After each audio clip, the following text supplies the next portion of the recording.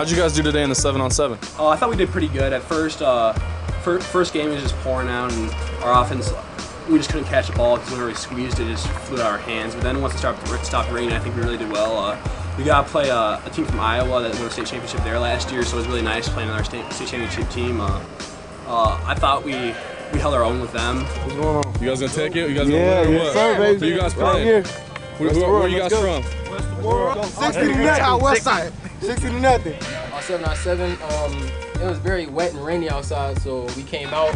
We were sort of jagging a little bit. We messed up a lot, but at the end we took it up and we did what we had to do.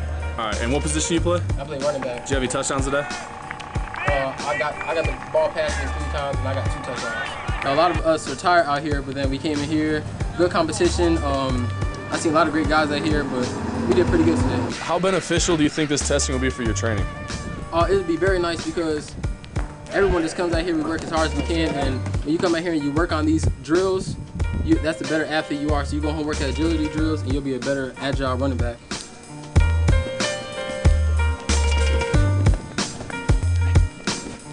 All right, my name is Ken McMahon, I go to Lockport Township. I'm gonna watch my boy run the 40. Ran a 5-sec flat last time.